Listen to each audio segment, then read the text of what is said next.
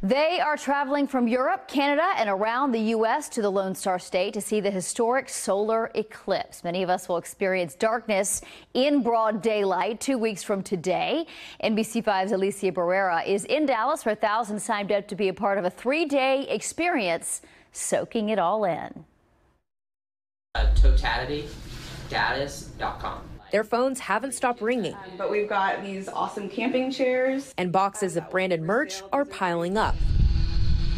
It's all hands on deck for the City of Dallas Parks and Rec teams. And so we're asking for staff to help from even the 43 different rec centers that we have. Angela O'Connell is the supervisor for Outdoor Adventure City of Dallas, but currently her totality workload is the totality. So April 8th is going to be Totality Dallas. It's a 3-day festival. It actually starts on April 6th. The City of Dallas Parks and Rec Department investing a multitude of resources to the 600-acre park, Samuel Farm. So we're working with DPD to make sure that the site is safe and everyone is secure. During the total solar eclipse weekend, the park is going beyond the usual activities like fishing and kayaking and adding a drone show and camping. So if you know what you're doing, you already have your own tent, you can come out here and do primitive camping as well.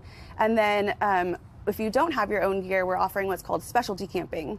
So we take families camping, and so we already have a plethora of gear, the tents, the cots, the foam pads, and so we'll provide all of that for you. Already 2,400 people have reserved their spot. And we're expecting 3,000 day passes to be sold. So you can see where everyone is coming from that have purchased tickets so far, and this heat map is like on fire. It's represented through all 50 states. You can see these little pockets of like green and yellow and orange. Just a typical day pass. Tickets for Totality Dallas at Samuel Farm are still available and can be purchased online.